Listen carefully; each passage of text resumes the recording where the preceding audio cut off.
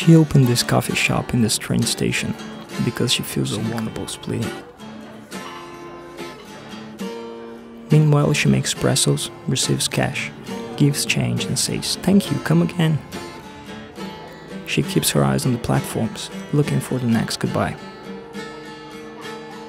Now it's an engaged couple. She's going to her birth town to try the wedding dress. The groom stays. Unintentionally, she meets her first boyfriend there, and they do everything they didn't when they were young. The groom knows about the breakup by a phone call.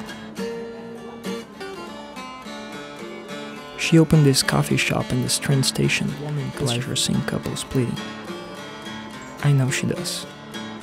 That's why she smiled minutes ago when she saw a woman walking 3 steps ahead of a man. She's anxious for the Congress. He is carrying her luggage, but when she leaves, he will drink a dark beer in the brothel, filling the waist of a young had 2 kids. She opened this coffee shop in this train station because she feels a warm pleasure seeing couples pleading.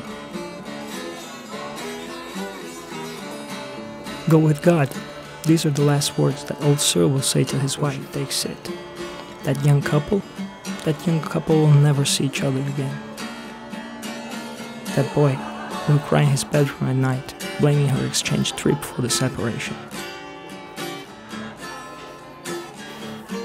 She opened this coffee shop because she feels a warm pleasure seeing couples pleading.